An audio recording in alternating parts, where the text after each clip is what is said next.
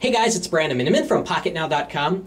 The Samsung Galaxy Note is an awesome phone. It's got that huge screen, it's got a dual-core 1.4 GHz Exynos processor, and it's got pretty good battery life to boot. The problem with the Galaxy Note is that it's running TouchWiz. Well, what if you want stock ice cream sandwich? Better yet, what if you want something better than stock ice cream sandwich, like CyanogenMod 9? Well, it's ready for use. In this video, I'm going to show you CyanogenMod 9 on the Samsung Galaxy Note. Let's get to it.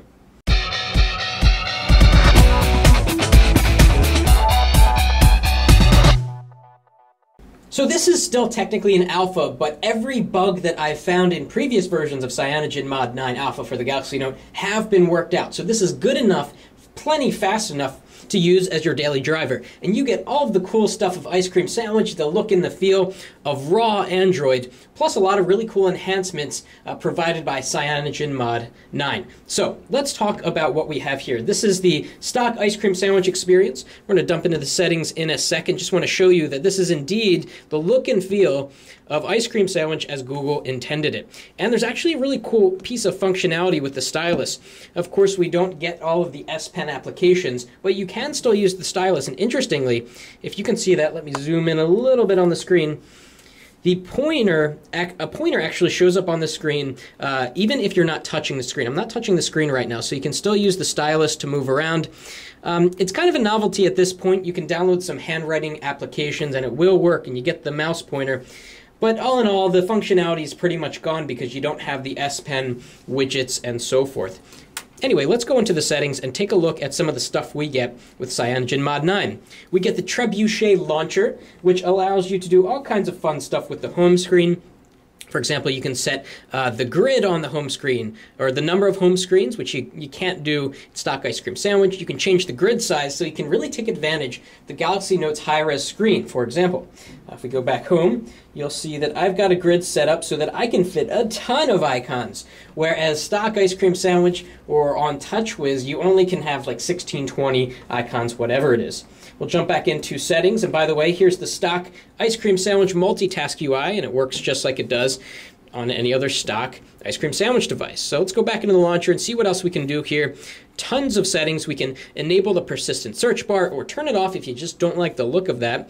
We can resize any widget, which is super fun. We can scroll wallpaper. The list goes on and on, on and on. We can have a transition effect with the app drawer.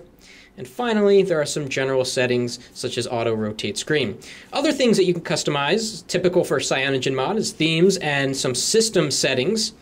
We can change, for example, the status bar up here. We can show the clock or not show the clock, which is cool. We can have the battery status show up. I have it kind of low on battery there. We can have an icon that just has an icon, or we can have it hidden altogether. If you don't care about battery life and you don't want to be watching it the whole time, you can just remove it altogether. And if you also don't want to have the signal up there to show how many bars you have, you can take that off.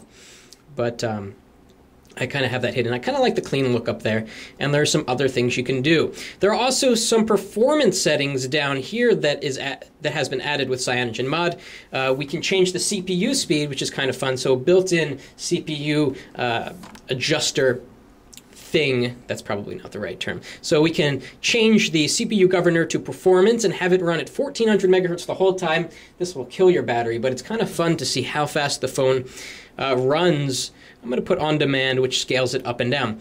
Let's take a look at web browsing performance here in CyanogenMod 9. So we're going to go into the browser, the totally stock ice cream sandwich browser experience. Let's go over to Engadget.com, a long web page. We get the stock ice cream sandwich keyboard. Everything stock. It's just, it's great. Stock plus a little bit more because you get that CyanogenMod 9 features. So we're going to look at the mobile site. Really, really snappy performance here in the browser. Even though this is still an alpha, this thing flies, and it just feels really good in the browser. So we can zoom in, text clears up very quickly, and you get that beautiful view because the screen is so big on this phone. And all other apps work. Previously, the camera didn't work right, YouTube didn't work. All of these things have been fixed in the latest alpha. Your phone has to be rooted, of course, and once you root your phone, it's very easy to swap ROMs on this phone. There are some other cool ROMs out there. We'll put up some links to xda-developers where you can go to get this ROM. And once you get it, it's easy to install. Again, as long as you're rooted, and you'll be off and running with stock ice cream sandwich, which feels a lot faster on the Samsung Galaxy Note. If you like this video, please give us a thumbs up, and thanks for watching. That's it for now.